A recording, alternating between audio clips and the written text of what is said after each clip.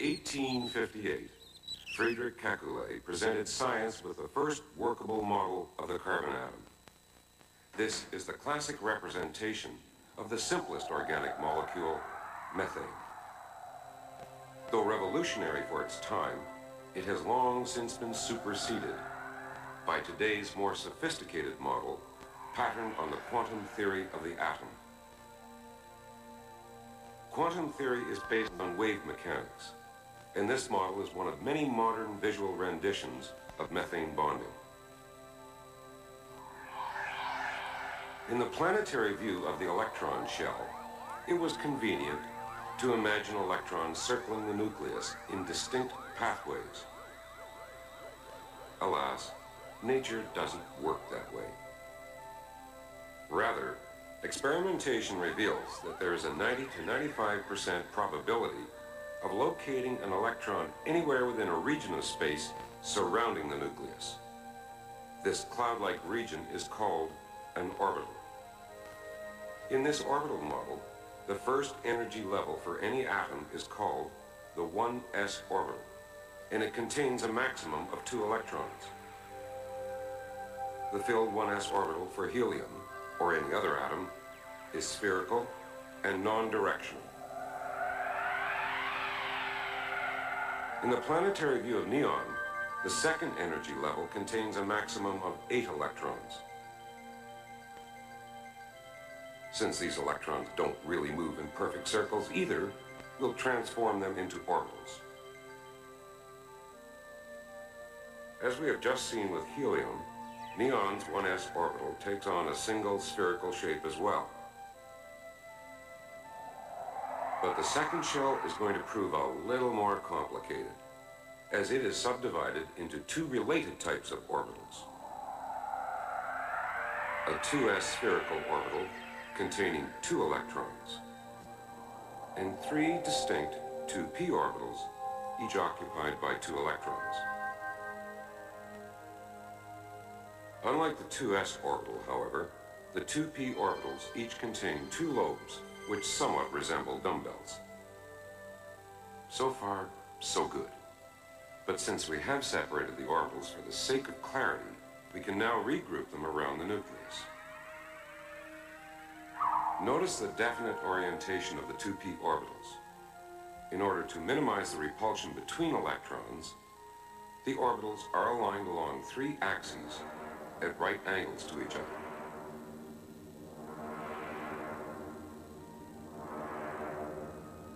Now, we'll bring back the 1s and the 2s orbitals, which we temporarily orphaned, and surround the nucleus with all orbitals. Note that the electrons in the 2p orbitals would be, on the average, farther from the nucleus than the electrons in the 2s orbital. Because the energy of electrons increases as their distance from the nucleus, the 2p electrons are in a slightly higher energy state than the 2s electrons. Now, if you didn't quite see this energy difference, you're in good company, since this orbital model tends to become cluttered. Nothing sacred about models, so we'll dismantle the component parts once again. On a simplified scale, the relative energy levels of the electrons show up this way.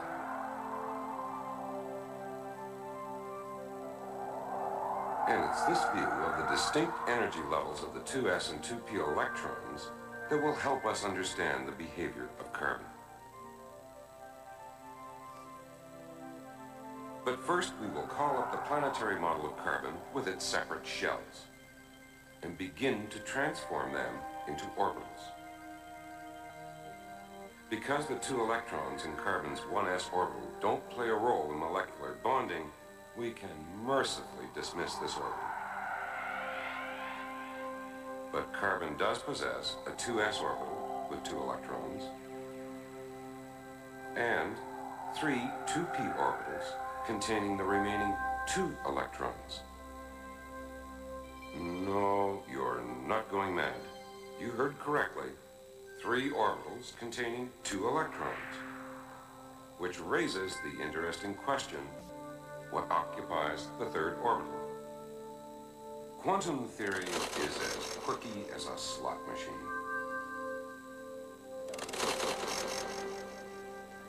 Only two of these 2p orbitals can be occupied by an electron at any moment. But which orbitals, we can't say. Now, we will temporarily assemble carbon's 2p orbitals and its 2s orbital. In carbon's ground state, these related orbitals are at two distinct probability distances from the nucleus, which puts the 2p electrons, on the average, at a slightly higher energy level than the 2s electrons. Yet, when carbon bonds with hydrogen to form methane, empirical evidence insists that all four bonds are of equal energy. The solution to the paradox? Save appearances, save the model, and blend or hybridize the orbitals with a jolt of energy. Four entirely reformed orbitals of equal energy, all equidistant from the nucleus. We can theorize how hybridization occurs by returning to carbon's ground state,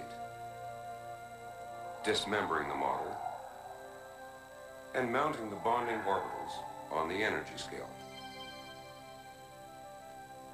With a boost of energy, one of the electrons in the 2s orbital is kicked into an empty 2p orbital.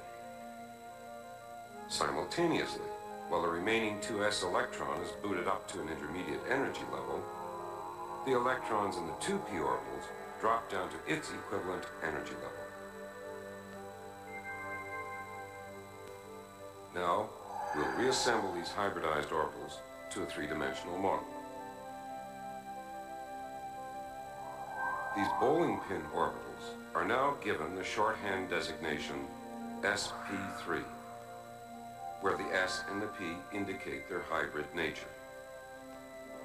And for you sports fans who love instant replay, we can imagine the lightning speed hybridization taking place this way.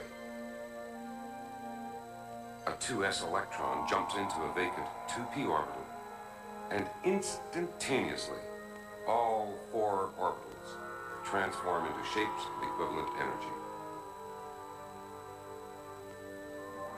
Again, all four hybridized orbitals have the same size and shape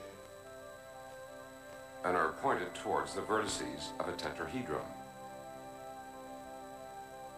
At 109.5 degrees, the electrons have optimized their mutual repulsion. Now to continue. Since each sp3 orbital contains only one electron, it can accommodate one more electron in a covalent bonding arrangement. And hydrogen, with an eager electron in its 1s orbital, is a good candidate with which to share electrons. Hydrogen orbitals can hardly resist overlapping with carbon's orbitals to form methane, a stable molecule with four covalent bonds. In the next program, we'll watch carbon, the Lamborghini of the chemical world, put on a spectacular performance.